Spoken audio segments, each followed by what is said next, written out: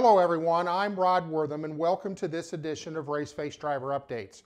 We had 9 drivers seeing action over the weekend, so let's head out west where we find Jesse Love, who was at Utah Motorsports Campus for the ARCA Menards West Twin 30s on the 2.2 mile road course, driving for Bill McAnally Racing and the number 19 Napa Power Premium Plus Toyota. In the first 30-lap event, Jesse qualified third, starting inside row 2, and was hammered down from the drop of the green flag, taking the lead on lap 9 and holding on for the victory despite a green-white checker finish at the end. This was Jesse's first ARCA win and BMR's first win on a road course, but their 100th win overall. Quite a historic race for all involved. In the second 30-lap event, Jesse continued with the momentum by finishing second, capping off a great weekend for the 15-year-old Menlo Park driver. Jesse currently holds the lead in the ARCA West points. Up next for Jesse, back to the dirt with 4 nights of racing over the next 5 days. Connor Mosack made the trip to Hickory Motor Speedway for twin 40s in his number 8 Junior Motorsports late model. Connor started 9th in the first 40-lap feature after a solid qualifying lap and was working his way through the field when, making a pass for 5th, the car got loose, killing his momentum, and he finished 6th. With the invert, Connor started 4th for the second feature and moved his way into 2nd with his sights set on the leader. The car continued to get loose as the run went on. Connor went searching for a grip, but ultimately finished in the 5th position. Up next for Connor, Cars Tour at Hickory Motor Speedway on August 1st. Joey East, Cassidy Hines, Jake Bowman, and Brody Moore were all in competition at Madera Speedway for the first points-paying event of the 2020 season. Joey East competed in the Nut Up Pro Late Model Series in his Richwood Meets US Ag 59 Center number 88, where he qualified 14th. Joey started his run towards the front, but the track was not favoring side-by-side racing, so it was one car at a time, but that consistency paid off in a top 10 finish, coming home in 8th place. Up next for Joey, back to Madera Speedway on July 11th. Let's now move to the Junior Late Model Series and Cassidy Hines, who qualified 8th, but got caught on the outside on the start and got shuffled back to 11th. At that point, she started her march back to the front and was running 7th by lap 13th, moved to 6th, and stayed there until getting spun out on lap 51 that sent her to the back, but she raced her way back to an 11th place finish. Let's hear a little bit from the driver. Hi everyone, I had a pretty good day of racing at Madera Speedway. I qualified 8th, so that put me in 8th in the main. I was running 6th for about 90% of the race until a driver spun me from behind, which bumped me back a few positions. I didn't quite get the outcome I was looking for, but I did finish 11th, so that was pretty good. I will be racing at Colorado National Speedway on July 4th in my Legend, and Intermountain Speedway on July 5th in my Legend. For her first junior late model race, that was impressive. Up next for Cassidy, Legend Cars on July 4th and 5th. Jake Bowman qualified 11th in his number 71 Nate Clower entry, but found himself getting caught up in an early incident that sent him to the back of the pack. On the restart, he worked his way back to 7th before cutting down a right rear tire that sent him back to the end of the lead lap cars again, but eventually raced his way back to a 9th place finish. If there was an award for passing the most cars, Jake would have won that hands down. Up next for Jake, July 11th, Madera Speedway.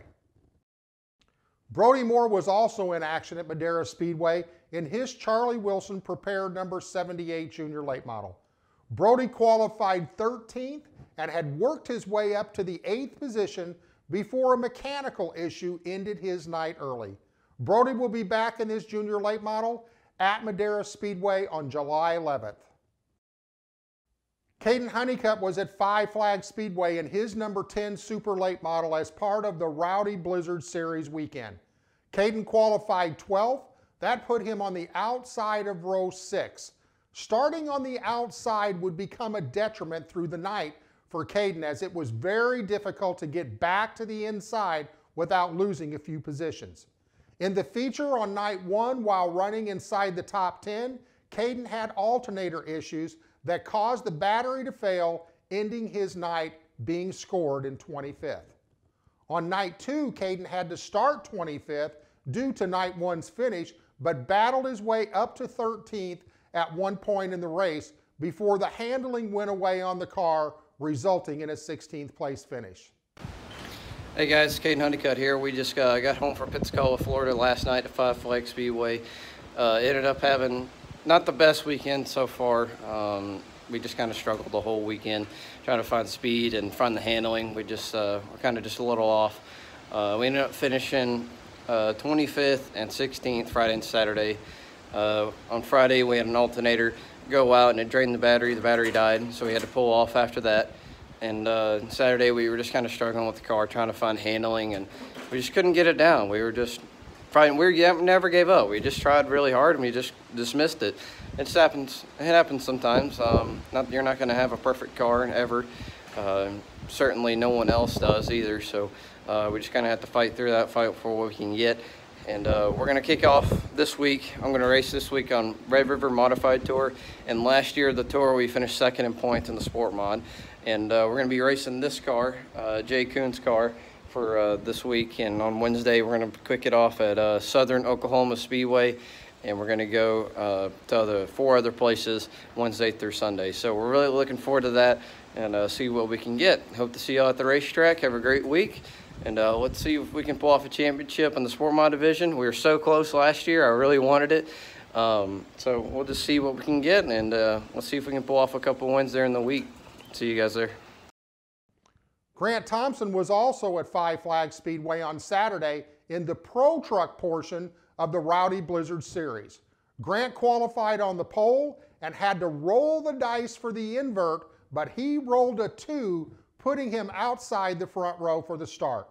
Grant made the pass for the lead on lap 1 and led every lap despite several restarts towards the end of the race.